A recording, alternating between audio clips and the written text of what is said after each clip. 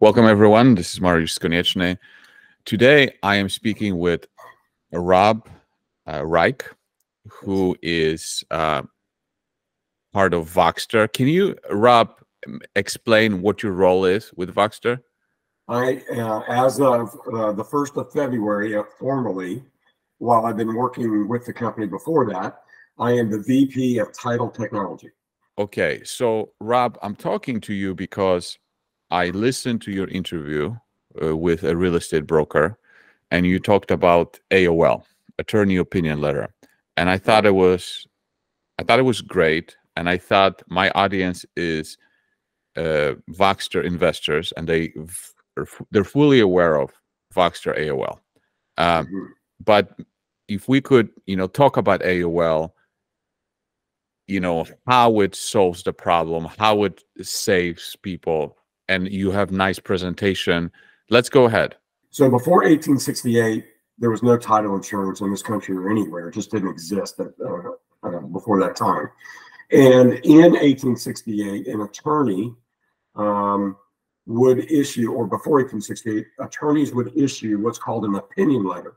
An attorney opinion letter that would say the title is clear, the property can be transferred or not, and there was a problem that needed to be cleared up.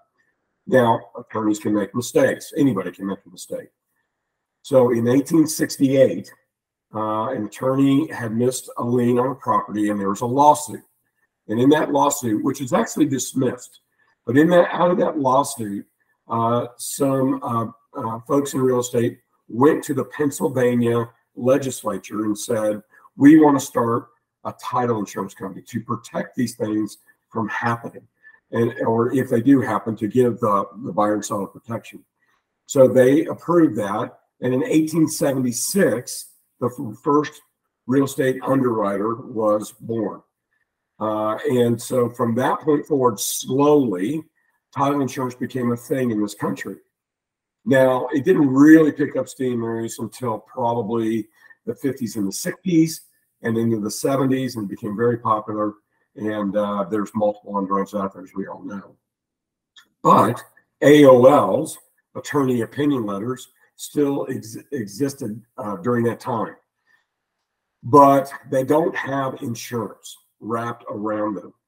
So title insurance became more popular and more prominent because there was insurance protection should something be missed. Okay, so let's talk about then why the cost of title insurance. So in Florida, for instance, where I live, the average sale price of a home is just slightly less than $400,000, about $377,000. The premium for a $377,000 home is $1,920, and that premium is paid every time that house is bought and sold. So that's quite a bit of money. So these premiums are called promulgated, meaning that the state sets the rate.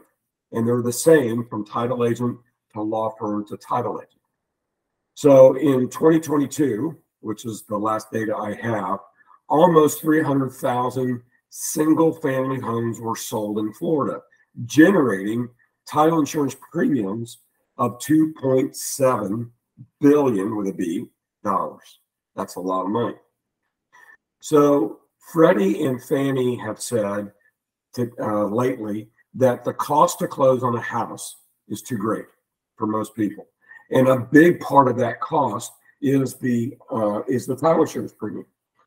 So why are we picking on title insurance? Not picking on them, but going after a better deal through AOLs. On average, about 25% of the title insurance premium only goes to the underwriter to pay for the policy. 75% stays with the closing agency, be it a title agent or a law firm, as a commission. So 75% of that $1,925 doesn't pay for the title insurance. It pays for the company placing the insurance as a commission. So we think that's a bit high. So if we were going to reduce significantly and quickly closing costs for title insurance, we would lower those premiums. So through attorney opinion letters, the premium is much less. So they're not promulgated by the state, and instead of being written by a title insurance underwriter, is written by a top-notch and A-rated property and casualty company. Now, there's another kind of gotcha with title insurance these days. The loss ratios, the percentage of time that claims are paid, is only about 4 or 5%, depending on where you're looking in the country. And that's very, very low. And if you look at State Farm, Allstate, Progressive, name the P&C carrier you want, and the payout ratios are 40, 50, 60, 70%. In some years, where the hurricanes get back, it could be 100%. So we've got one industry that pays very, very few times, very, very little, with a very high premium, and another industry that is used to paying payout ratios of much greater than 5%, into the, let's say, 40 to 60 range, with a much less premium. So it's a better deal all the way around. In fact, the loss ratio, and there is no commission associated with AOL. Well, just a few dollars. Yes, there is a small commission, but it's not 75%. The bulk of the premium goes to pay for the insurance product. Yes, the agent can get a small commission. So the loss ratio of most companies in the insurance companies, title insurance companies in the U.S. in late 2022 was actually 2.8%, very, very small. So there's actually a state, it's too expensive, they don't pay out, and the commissions are too high. And so since 1947, Iowa self-insures all the transactions. So the state insures the transactions for about $150, depending on how big the transaction is. It could be a little bit higher, but it's very, very cheap. So what we are bringing to the market, to kind of sum this up, is a much cheaper product, the insured attorney opinion letter. So you heard me say now insured attorney opinion letter. Attorney opinion letters up until now, till recently, were uninsured. So we have, Voxtur has gotten property and casualty insurance companies A-rated to write insurance to go along with the attorney opinion letter that is practically the same as title insurance, for a fraction of the cost. Okay, so what does it cost? The cost of a $277,000 property that I just showed you, where it was $1,920 for standard title insurance, is $695 for the insured AOL. I'll give you another data point. A $1 million policy in Florida cost over $5,000. Actually, with the lender's policy, it's like $5,600. With Voxtur AOL, it's $995, significantly cheaper. So this is now available in the market. I am working hard in Florida to educate the masses, the real estate agents, the loan originators, the consumers, that this is now available. We're starting to get some business, and we hope to get a lot more. Again, AOLs may not be appropriate for every transaction, but for many single-family homes, Fannie has approved that they would buy these policies, or these transactions, excuse me, using the Voxtur insured AOL, or just using AOLs in general. So a couple of quick FAQs on this. Can we use an AOL in purchase and finance transactions? Yes. The refinance has a flat fee of $495, no matter how much it is in the being refied. $495 is the flat fee for refinances. From $0 to $300,000 versus to what? versus, can you give a comparison? Oh, they can range depending on, it could be in the mid hundreds to thousands of dollars depending on the transaction. $695 for purchases if it's below 300, $895 between 300 and 650, and $995 between 650 and 1 million. We do at the moment have a $1 million cap. That's just because the product's new with the carriers. They've said, let's walk before we run. So we can only go up to $1 million today, but we're pretty sure that that's going to be relaxed here in the future. Okay, so purchase and refis, it does protect against fraud. The same protections as you find in the closing protection letter. It's regulated not by the insurance commissioner, but by the state bar. Since attorneys are doing the work, the state bar regulates this. And there is gap coverage from the time that you sign the contract to the time that you close. The gap coverage is there. Liens are covered. When an AOL is produced using the same information as title insurance, the same data, the same exam, in the curative process, the results are the same. In the claims process, we feel like will be faster with these carriers that we're using, Invest rated A carriers. They're used to paying claims faster. So you think about if you've had a car accident, how fast typically the claims get paid in homeowners insurance as well. And so we can save the consumer anywhere from 20 to maybe 70 or 80% off of the title insurance premium, which amounts to thousands of dollars in each closing. And remember, title insurance is paid, the premium is paid every time there's a transaction. So if I buy a house today and I sell it 6 months from now, and that person sells it a year later, that's 3 times that title insurance is paid at whatever rate to the carrier.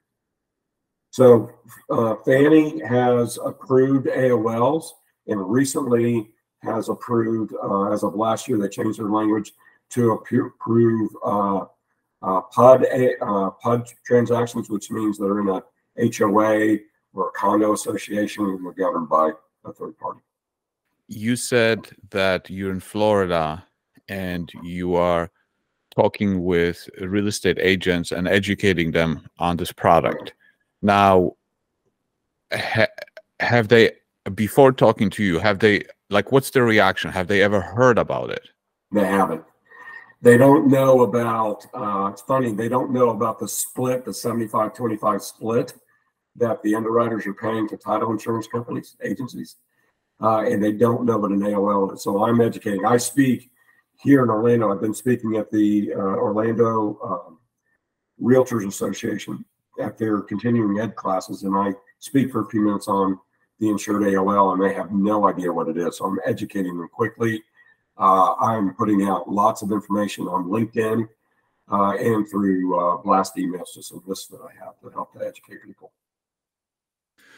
So what kind of feedback do you get? Do you get interest or tremendously so? Yes, tremendously so. And then so how does it work? Let's say a realtor is interested. Like, do they meet with you? Like, how does the process go? It's typically not necessary to meet with me. The closing process, that's a very good question. The closing process is the same. So Voxtur Settlement Services, a full service title agency, headquartered in Tampa, handles the closing. And they can do traditional closings with standard title insurance, and they now offer the insured AOL. So just like in a regular transaction, if it's a purchase, you send the contract over to me, that would be fine, or directly to Voxtur, but I can handle it for you. We get the file open up escrow, and then we handle it, do the closing for you, do all the work for the real estate agent and consumer.